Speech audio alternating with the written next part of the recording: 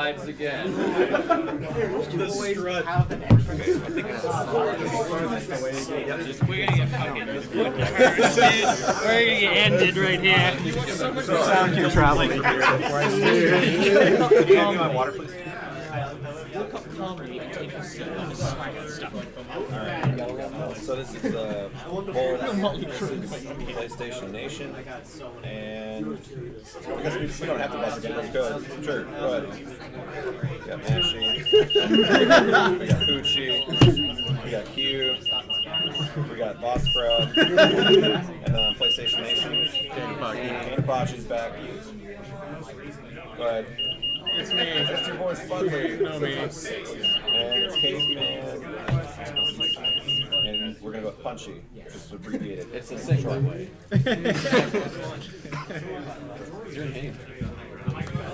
Okay. No, don't do it. We'll lose.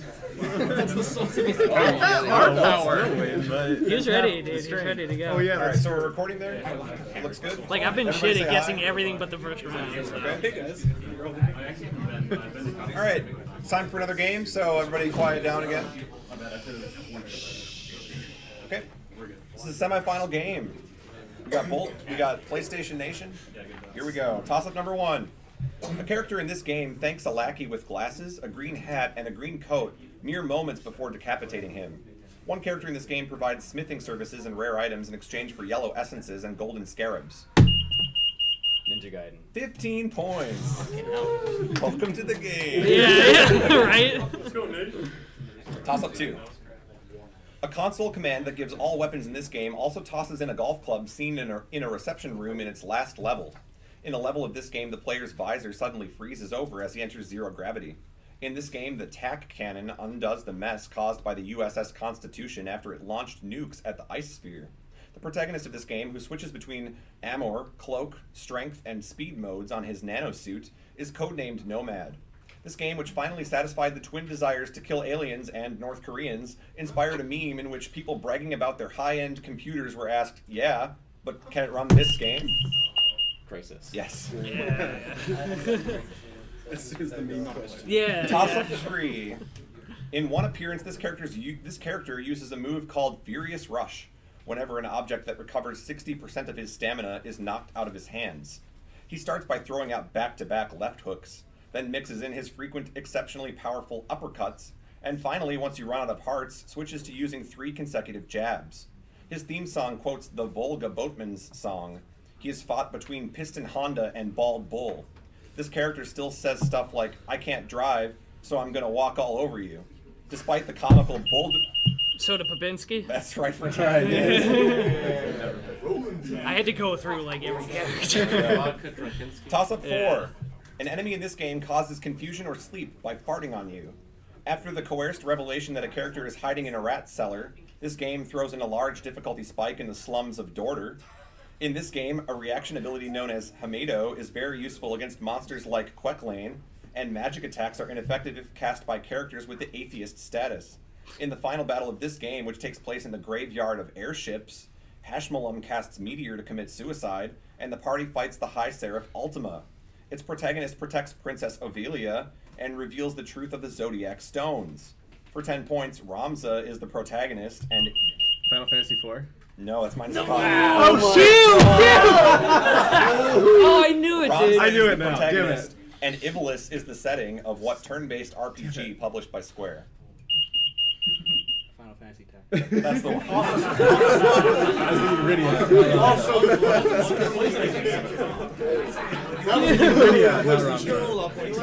We got it.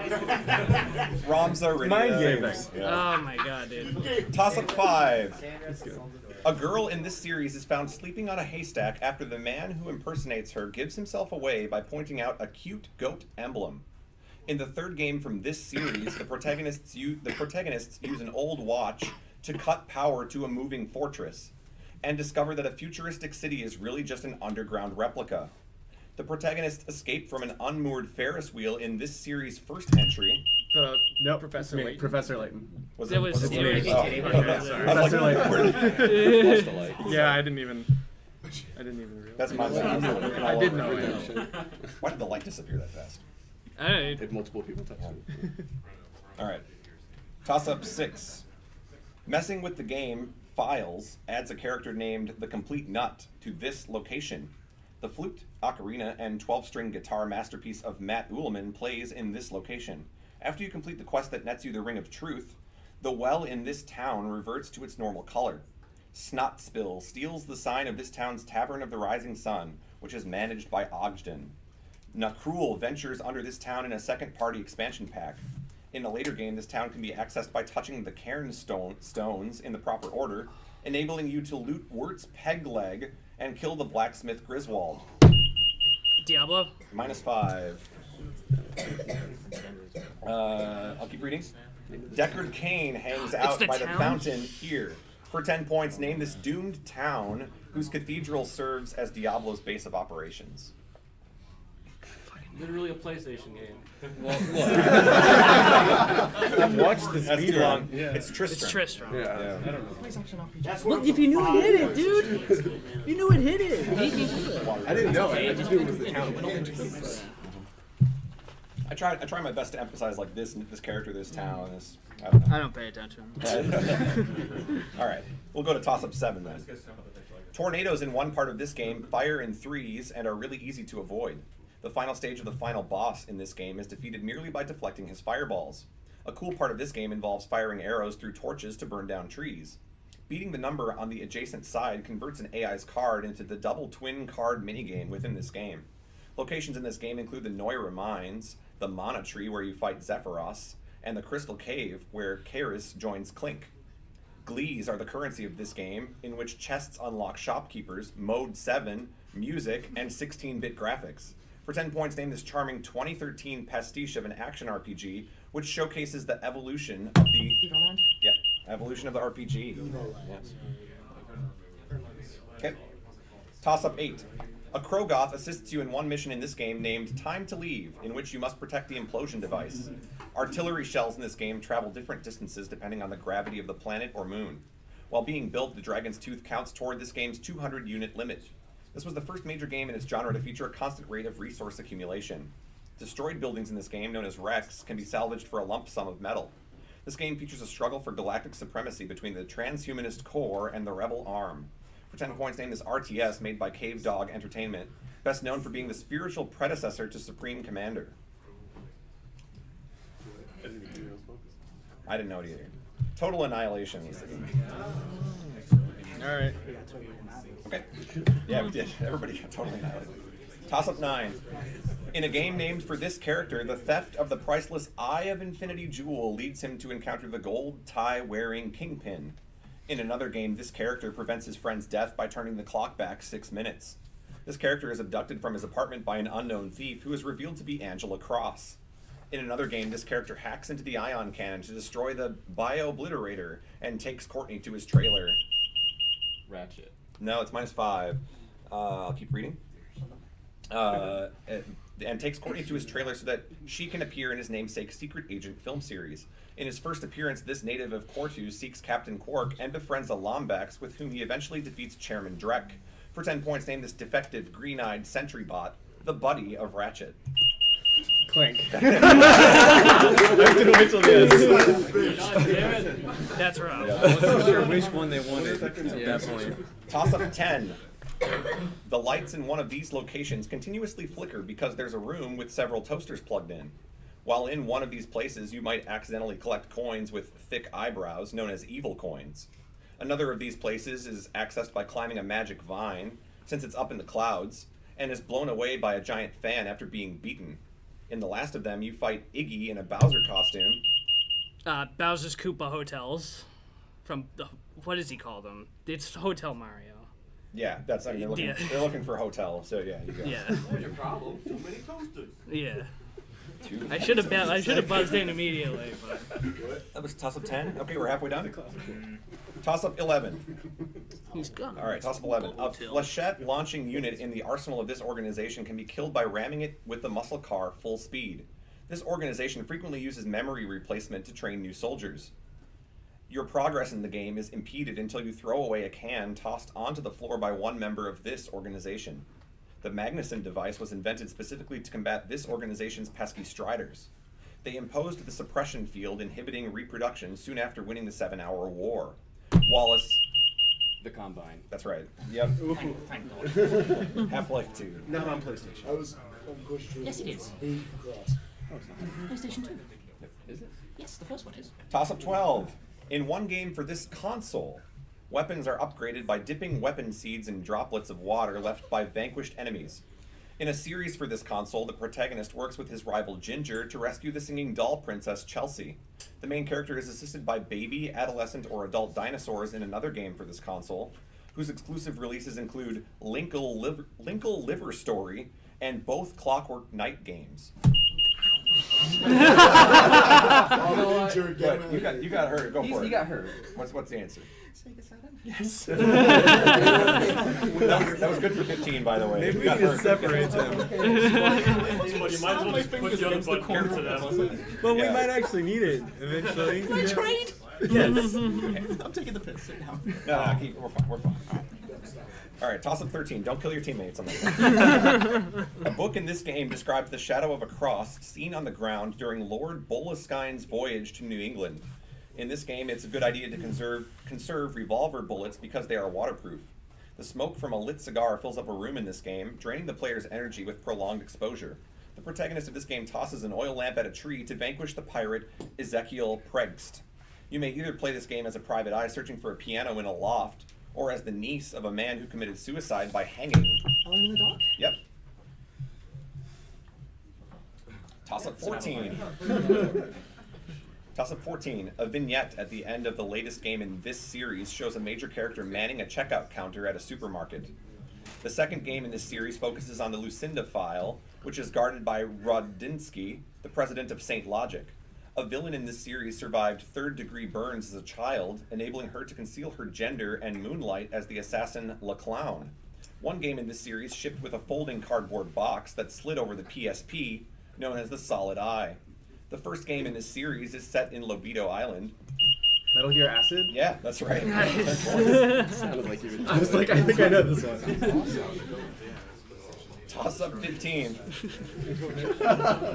Toss up 15. The plot of this game is advanced by moving a flower pot to a windowsill. The protagonist of this game uses a wallet on a prostitute and receives syphilis. You can shoot spaceships and astronauts in a minigame accessed by traveling to the sewers and accepting an LSD pill from Timothy Leary. Colbert Report staff writer Sam Kim conceived this game as a sequel to Shadowgate. Near the end of this game, the protagonist exhumes the skeleton of Checkers and uses it on an ID scanner to gain access to the White House, where he defeats H.R. Haldeman and then, in a tribute to Punch-Out, Richard Nixon. For 10 points, name this 2013 masterpiece, a retro point-and-click adventure in which you play as Bob Woodward as he investigates the title Scandal. Watergate. Yeah, that's the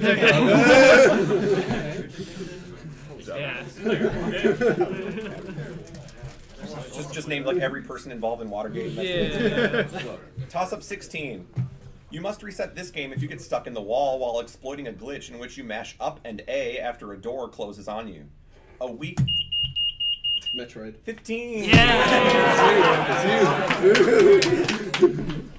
Toss up Like Gary 17. James Here we go. Toss up 17. One character in this game is mocked for wearing a towel as a headband in a spa. In this game, a refined flight stone is needed to surmount the fireworks and whirlpools blocking access to an island named for the game's publisher. It's not a video game adaptation of Richard Mason's Facebook, but the protagonist of this game tries to use hyperresonance to clear up poisonous miasma. This game introduces a system whereby arts of the same element power each other up through the fields of phonons. It begins with... Tales of the Abyss. That is correct for 10. Ooh. Yes. It begins with Yulia Yue reading the score. Yulia Yue. There we go. That's why he is. 10 points for... That was Q that busted in, right? Yeah. Toss up 18. An animal of this kind ascends a pyramid with periodically falling boulders in a game ending with the levels Haunted House and Wind Up. Another of them is introduced in a level that follows the boss battle against Very Naughty, known as his namesake Walkway, but is replaced with the snake Rattly in a different game. Winky. -5. I'll finish the question. These animals escape a pinwheel in Klinger Wingers and ride a hover bike in the frustrating turbo tunnel. Toads. Yeah. Toads, frogs, take It was one. the, Yeah, sure. I would have said Winky. Okay. Toss up 19. We have 2 more. This company developed a game that includes a badass race around a set of skyscrapers on hoverboard. Dr. Tan's estate is the last unlockable location in another game by this developer.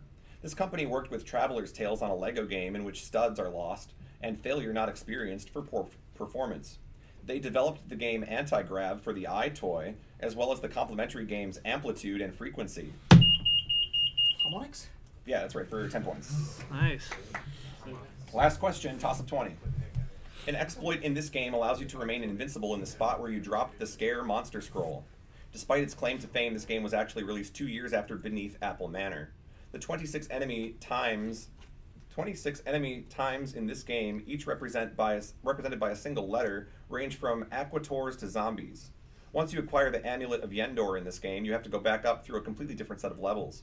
This game was originally co-written at UC Santa Cruz by future Unix and Java wonderkind Ken Arnold. For 10 points, name this 1980 dungeon crawler, which popularized the namesake genre of procedurally generated games. That's Pucci. NetHack? -5. What? I know which one it is. Like Adam, Dwarf Fortress, and NetHack. That's right for 10. Ah, I took a 50-50. we got a ton of minuses All right, there. let's check it out.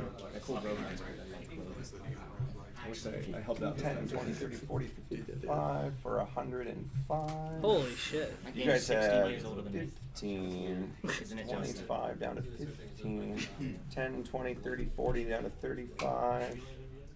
It is 105 to 65. Pretty close game. You